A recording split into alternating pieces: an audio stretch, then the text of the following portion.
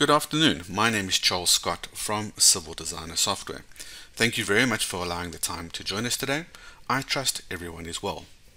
Welcome to this month's Open Classroom webinar, our 68th in our Civil Designer Software Open Classroom webinar series. This series forms part of our greater suite of software support services created to assist our existing clients with the effective application of Civil Designer. Please visit our website's services section for our full list of services unique to Civil Designer.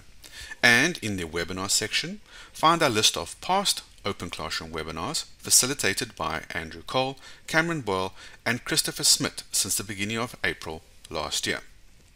Please also visit our FAQ page, which now hosts 360 short, searchable videos created from our past webinars. Videos covering topics such as Civil Designers, BIM data files, workflow interoperability,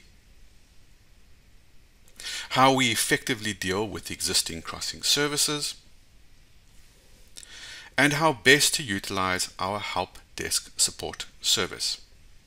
Finally, please visit our client showcase section for more information on where your industry colleagues are taking Civil Designer to. Back to today's webinar, where we welcome back Andrew Cole, who many of you will know well from our support center and the many training courses he has facilitated. During Andrew's time today, please do not hesitate to send us any questions you may have using the text messenger service in the GoToWebinar app. Please remember that we will be posting a recording of today's meeting in the website's webinar section later this afternoon. So, good afternoon again, Andrew, and please take it away. Hi there and welcome to this month's Survey and Terrain webinar. In today's webinar, I'm going to be looking at the survey module's transformations, functionality, as well as some of the functions under the conversion pull-down menu. So just starting off with the transformations, these functions allow you to transform a set of coordinates from one plane system to another system by applying an optimum shift, swing, and scale transformation to the coordinates. In South Africa, these functions are used to convert points from the older Modified Clarke 1880 coordinate system to the newer, more modern WGS 84 coordinate system. Okay, so I'm going to start off with the individual transformation. So this basically allows you to convert points from one system to another one by one on an individual name basis. Okay, so essentially you would need 3 points, 3 coordinates in the old system and 3 coordinates in the new system, or what those old coordinates are in the new system, or you need previously calculated transformation parameters. So if you've done this calculation earlier and you still got that in the project record, or you need some outside conversion or transformation parameters, which generally come in a CAN-B file format, which is available to be purchased from certain companies, or I know there's a surveying company that supplies that. Okay, so let's start off running the individual transformation. So if I select individual, I'm just outputting the information to the screen. Okay, and if I had done this previously, I could use the previous transformation parameters, but in this case, I'm going to use brand new transformation parameters. So I'm going to calculate these, or let the program calculate these for me. So essentially, I've got points P1, 2, and P3. So I can input both those old and new coordinates, and then we'll work out those transformation parameters. Okay, so I'm just going to type in those. So it's P1, I need to add that in.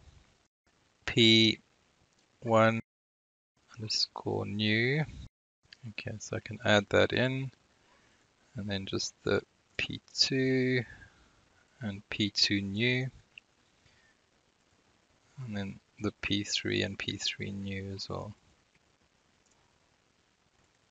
Okay, so you can see once we got those 3 coordinate pairs, then the program does then calculate that swing and scale factor for the transformation. Okay, just brings up the scale and swing values so you can read that out. And then I'm going to save those transformation parameters. So now I'd be able to select some other points that I can then convert. So let's just do TR1. I'm just going to do a few. Just pressing enter, TR2, and let's do TR3 as well. Okay, then I'm just going to calculate those and save them to a file. Let's call that transform points. Okay, and that information has now been outputted to my output bar. So you can see those are those initial points, P1, 2, and 3. Those are the new coordinates or adjusted coordinates for the new system. And then TR1, 2, and 3, those would be the adjusted coordinates. So this process then basically allows you to export all those new points to an ASCII file that you can then import to a project. Okay, so that was the individual transformations. So let's have a look at the transformations in a group. So with a group, you can convert points from one system to another in a batch of points on a batch basis. The data entry is identical to the previous method, so the individual transformation. So once the transformation parameters have been established, a name must be provided for the ASCII file in which to store the converted coordinates. You can also make use of the name and surface filter to define which points you want to work with. Okay, so I'm just going to use the same project and I'll select the group transformation just to the screen. I'm using those previous transformation parameters that we just established with the individual method. Okay, so there they are. And now I can set a name filter. So let's go and do all the TR points. So I'm just going to use TR, and then I'm using the asterisk, the star, as a wildcard character to define the single digits and double digits over here. Okay, so that's your wildcard character. Okay, so this is the ASCII file to store the points to. So I'm just going to call that my TR points. Save that. Just drag the output window. So you can see here the previous old modified Clarke coordinates, and these are the new WGS 84 coordinates with that group transformation. So that also gets written out to a text file, which we can then import into a new project with the correct WGS 84 system. Okay, I'm just going to close the output window for now. Okay, then looking at the other options here on the transformations pull-down menu, you've got the Clarke to WGS 84 essay only option for individual and group. So essentially the same functions that we just worked through, but with these two options you actually need a KNB file, the correct degree square file for the area that the coordinates fall into. And those KNB files can be purchased from certain companies, so that would be something that you'd have to source. So I'm not going to cover that right now, but essentially it works exactly the same as the previous two examples we did. Just instead of generating your own transformation parameters, you need the KNB file, that degree square file, which would then have the parameters built into that file, those transformation parameters. Okay, so I think just to illustrate how that transformation works, I'm going to show you this transformation over here. And the way I'm going to do this one, this is just a client of ours drawing, which was slightly out of position. So I'm going to run the transformation from the CAD module. So before I run that, I'm just going to export this to Google Earth just to show you the old modified Clarke position. Okay, so I'm going to go to File Export to Google Earth, and I'm just exporting the CAD. Okay, I'm just going to call that Clarke 1880, save it. Just wait for Google Earth to launch. Okay, so this is just a standard function install designer to write out your project or drawing data to a KML file. Just waiting for it to refresh.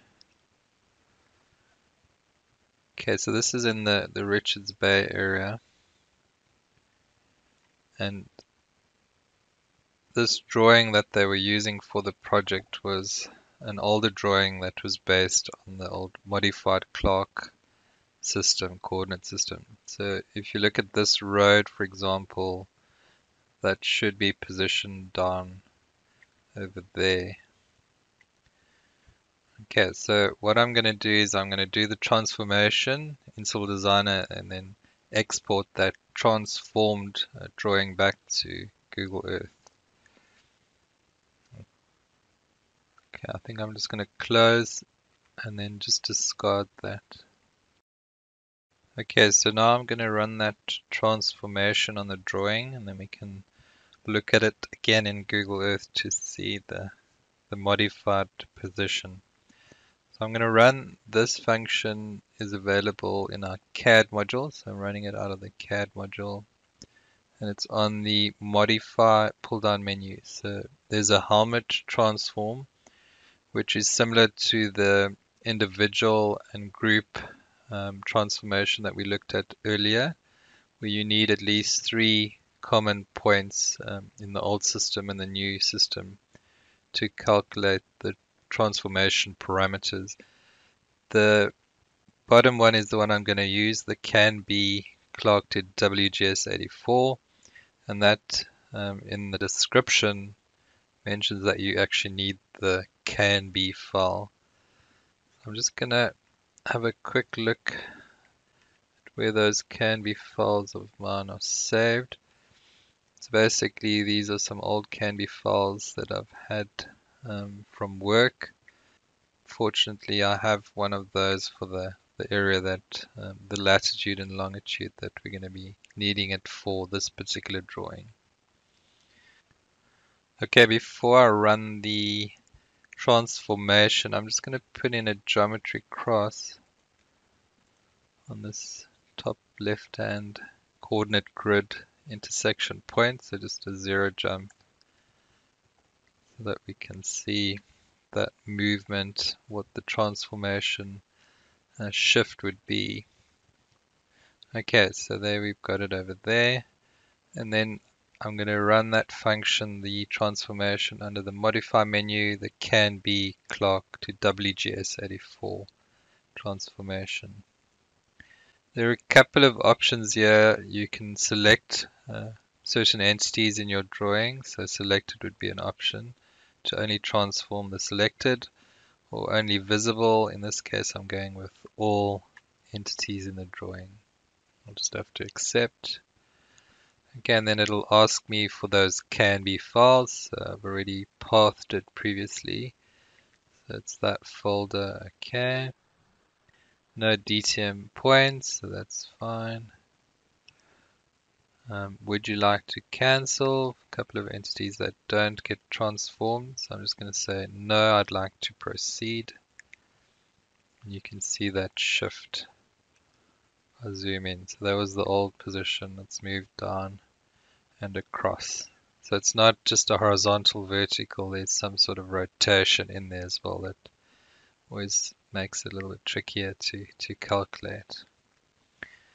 Okay, So let's have a look at that now in Google Earth again. So I'm just going to go to File, Export to KML again.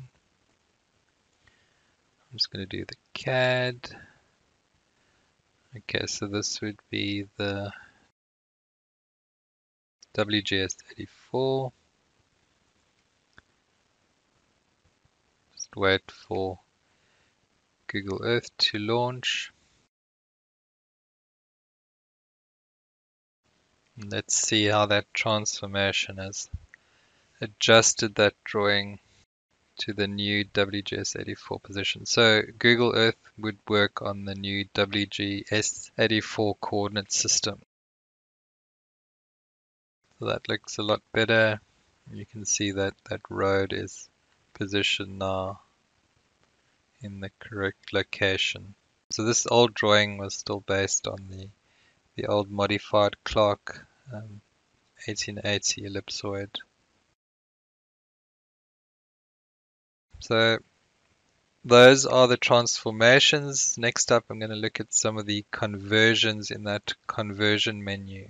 Before I start with the conversions, just to mention with the CAD modified transformation functions, we just actually physically shifting the CAD entities in the drawing. With the survey methods, we export or outputting an ASCII file with the new coordinates. Okay, so moving back to my survey application. So we moving on to the conversions pull down menu and starting with that geotopo function. So that would allow you to convert geographical coordinates in latitude and longitude to topographical y and x coordinates. The geographical coordinates that need to be converted need to be in a particular format as would be generated by GPS processing software. Just gonna give you a quick look at that format. Okay, so that's basically the GPS processing software that would put it into this format. Would be the name, the latitude, degrees, minutes, and seconds, and then the longitude, degrees, minutes, and seconds, and then the height or altitude. And the file format there is comma separated or comma delimited. Okay, so the topographical y and x coordinates are written out to an ASCII text file with the name y, x, z coordinates. To run this function, you need to add a terrain file to your project. So I'm just going to have a look at this particular project. I've already added a terrain file to this project. Okay, so let's have a look at it. So we're going to go to conversions, geotopo.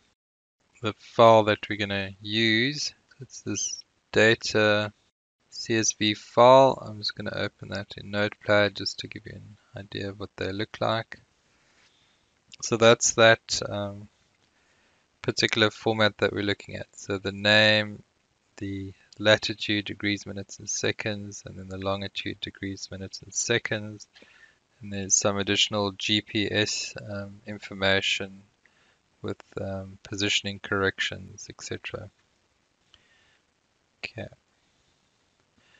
Alright, so this is the file we're going to be using. I'm selecting that. So just to read the instruction, it's the ASCII file that we're converting. I'm opening that up and then I'm saving this to, I'm going to overwrite that on converted coordinates. And just to a screen output for now.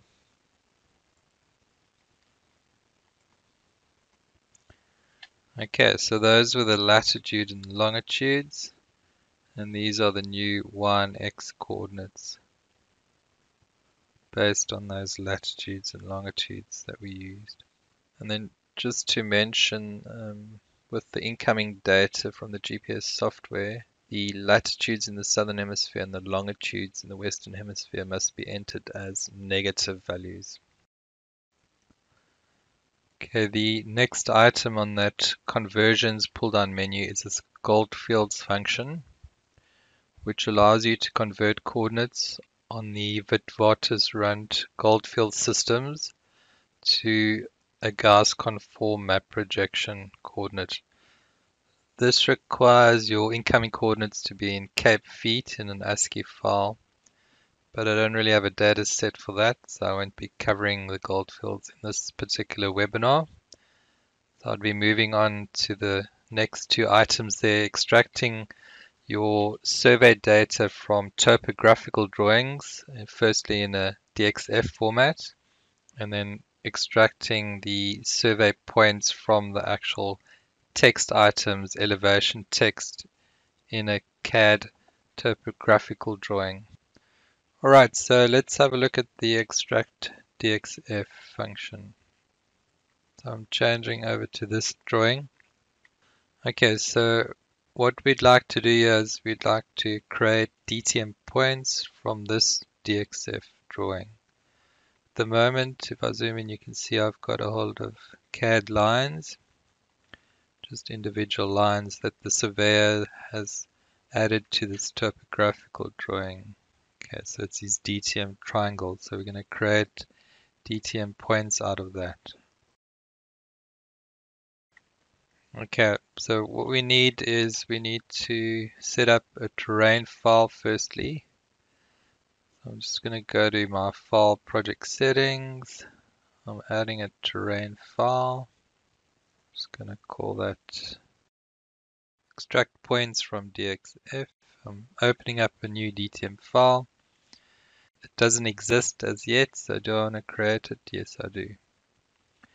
Okay, and then just to set the map projections, so in this case, I'm going to use one of the presets. So remember, you've got various map projections that you can use, translocator, UTM, or localized coordinate system, and then all the different datums that you can select from.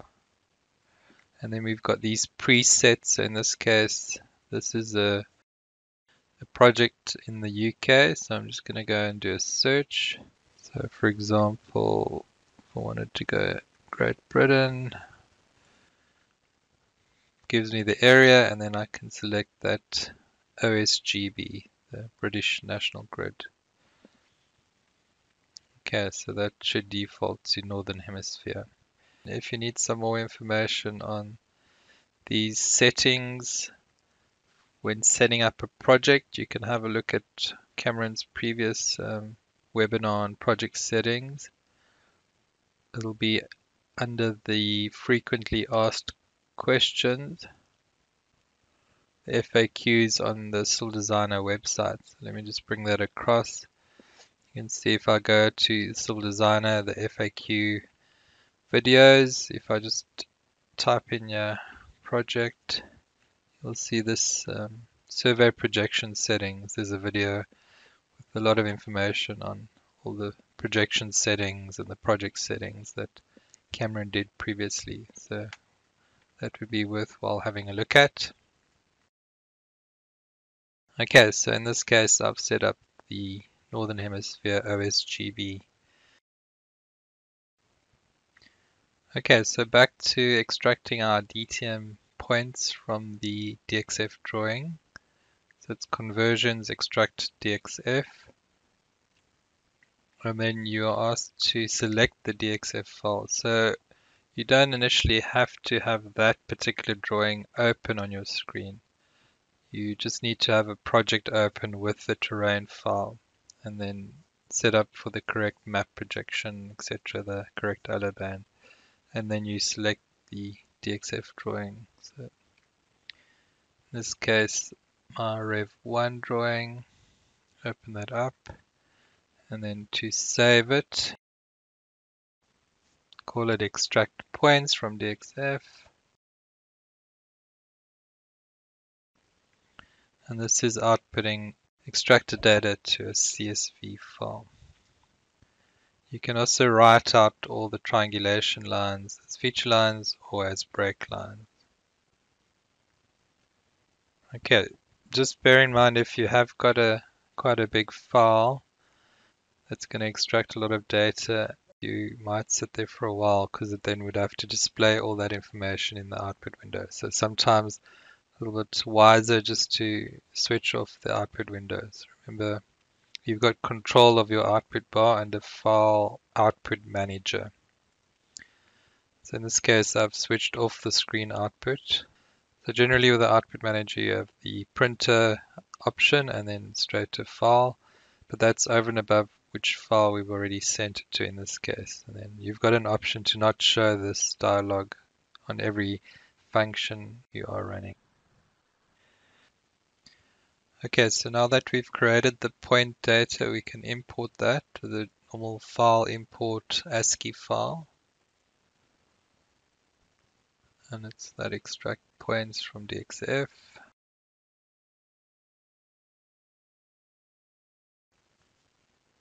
Okay, just checking my coordinates. That's my X, my Y, and then my Z coordinate. Okay, I'm not going to bring in the breakline information in this case, just to get the point data in.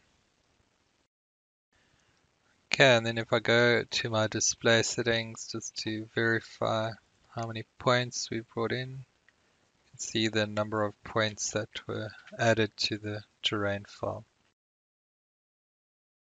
Okay, so that's extracting the DXF. You can see if I zoom in, switch on my point data, or the heights at least, you can see that at every intersection point there is a DTM point with the elevation that was added to the database.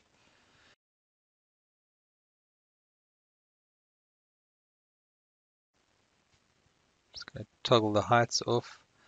Something that you would then run is remove duplicates. So you just have to manage the way you use that extract DXF. But I would always recommend removing duplicate points. So let me just run that quickly.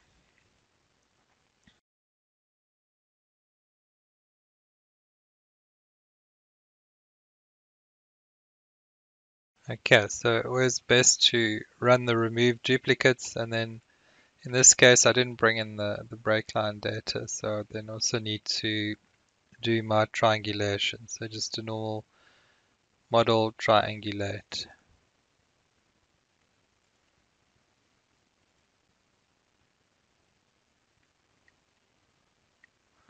If I toggle off the CAD DTM triangles CAD layer, switch the visibility off, there you can see my triangulation. Okay, so that's extracting the DXF. That was the survey conversions extract DXF, where we had a DXF drawing. So it could be a DWG that you then just save as a DXF and then run the extract DXF. Okay, so then moving on to the next function under the conversions, it's that extracting text from a topographical drawing. So for this function, I'm going to open up a separate drawing. It's the combined topo. Okay, when we're opening DWG or DXF drawings, we look at the drawing file and we try and estimate what the setting should be, but sometimes it'll be up to you to get the correct settings for the drawings. So A0 drawing units would be meters. In this case, a survey drawing, you can set initial scale. Just generally I make that 1 in 1,000. And then my surveyor coordinate system.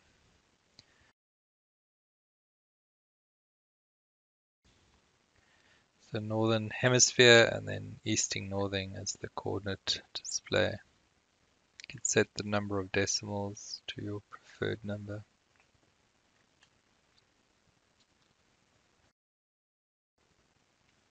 Just the font mapping, if there isn't a specific font available, what should we use? Okay, so you can see very similar the drawing, But in this particular drawing, we've got initially there's a hatch, so I'm just going to delete that for now. Quite a large hatch that I'm going to delete, but just show you those are those DTM triangles we had earlier for the extract DXF. We've also got contour lines, but these are just individual lines, so you wouldn't really be able to use the extract polyline to DTM function in this case, unless you converted those to polyline. And then we've also got the text. So in this case, I want to use the elevation text to create DTM points. Okay, so what you'll notice is that there's a slight offset of the actual text, and what we do is we insert the actual DTM point and locate it based on this insert position over here of the actual text, the alignment point, which you can see down at the bottom left. In this case, the actual spot level position is down there where that green cross is, so that's the actual level, the position that it should actually be. So there's a slight offset, which I have measured. Let me just show you. So I'm just going to go to CAD and create a geometry cross quickly. Just going to pop one in over there. And then if I measure with my geometry intersection, you'll see it's 1/2 meter. So horizontally 1/2 meter away, and then vertically as well. It's also 1/2 meter. Okay, so the way I'm going to reposition it, let me just remove that geometry. Let me just close my output window. So I'm going to select all the text and I'm just going to move it 1/2 meter, 1/2 meter. So I'm going to go to select same type, the text, and then I'm just going to move it 1/2 meter and 1/2 meter. So I'm just using my arrow keys to the left, 1/2 meter, 0.5, enter. So you can always use the arrow keys, horizontal, vertical, to move items, and then down arrow key, I'm going to move that 1/2 meter as well, 0.5, enter. So now that alignment point is exactly on the spot level position. Escape to deselect, but you can see if I select my text, you can see the alignment point is exactly on the position of the cross.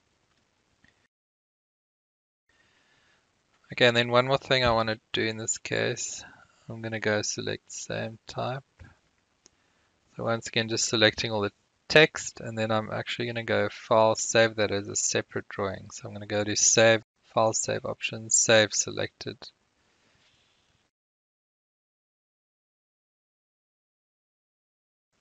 Elevations only.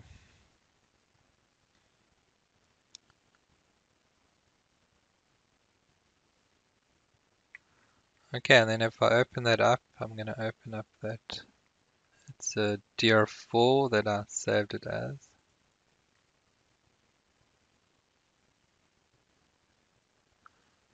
Okay, so if I zoom in, you can see just the elevation text that has come in. Okay, so to run the extract text, we need a DTM file. So I'm just going to add that in project settings. Just add a terrain file once again.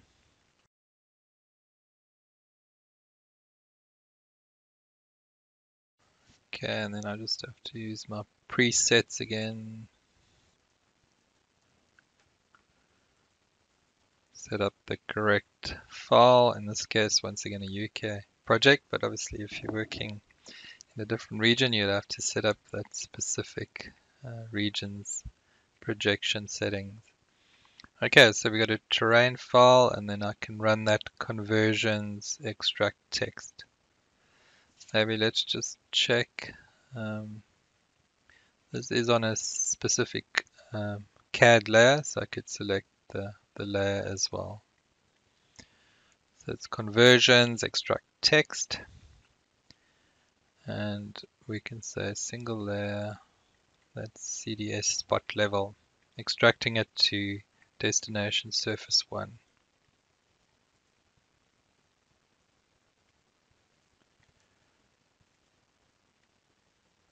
Okay, so if I go to my terrain surfaces, you can see 45,000 points have been extracted. Okay, so those are the two. You got to extract DXF. You've got the extract text method that I just used. So in this case, now I would still have to triangulate in the terrain module, model triangulate.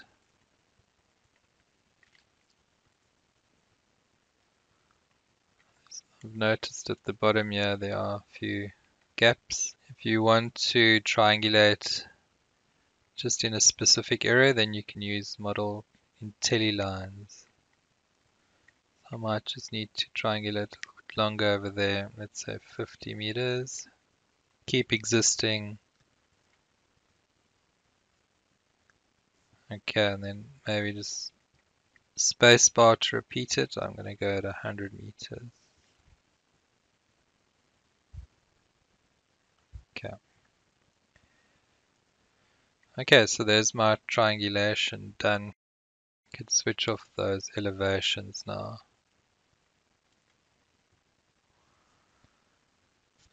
Right, so that was the extract text option. We've had the extract DXF and then the extract text. There's one more conversion function that I just wanted to touch on, which is that import convert drawing entities, the polyfaces to DTM. So we've looked at in previous webinars, we looked at the contour polylines where you can create DTM points all along your contour polylines. And then we've looked at extract DXF and extract text today.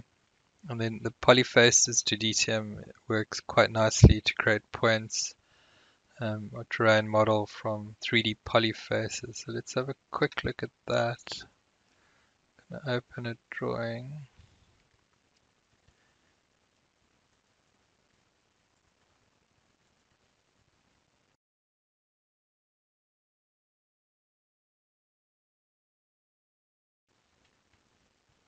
Okay, so I've already set up a terrain file. Let's just have a look at that. Project settings, created a terrain file. And essentially it's these 3D faces that we want to convert. Sorry, it's 3 underscore. Okay, so I'm just going to go to that 3 underscore. Let's sort that. I'm going to make this my current layer. Current only. Okay, so I'm just making those 3D faces visible. And then the reason I'm using this function, because you could use the extract DXF method as well, save this drawing as a DXF, but there is some duplication, and the reason for that is you can see that each edge of the triangle, the 3D face, is duplicated. So the program then would duplicate points when it extracts the DXF. So I'm just going to go use this 3D faces method instead. So it was that file, import convert drawing entities and polyfaces to DTM. And then I can just select that layer of mine, the 3D. Drop it onto surface 1. Okay.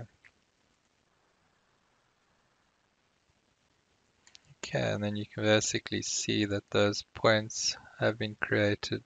Switch on the elevations. Sorry, the elevations. And we can check out the triangulation. I'll make that my current layer, switch off the visibility there. You can see it's triangulated already.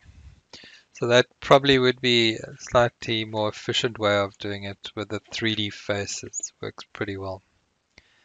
Okay, so that's all we have time for today. Hope that was helpful. Have a good day further. Until next time, cheers. Thank you, Andrew. That was great. And thank you very much to all of you who attended today's webinar. Please remember, if you would like any further information or assistance with regards to the contents of Andrew's presentation today, or if you would like to request future webinar topics, please use the email address listed on your screens right now. Finally, please follow us on LinkedIn for our weekly updates covering new client showcases, civil engineering related industry news, and new civil designer software tech tip videos. Once again, thank you very much for your time today. Have a great afternoon, weekend, and goodbye for now.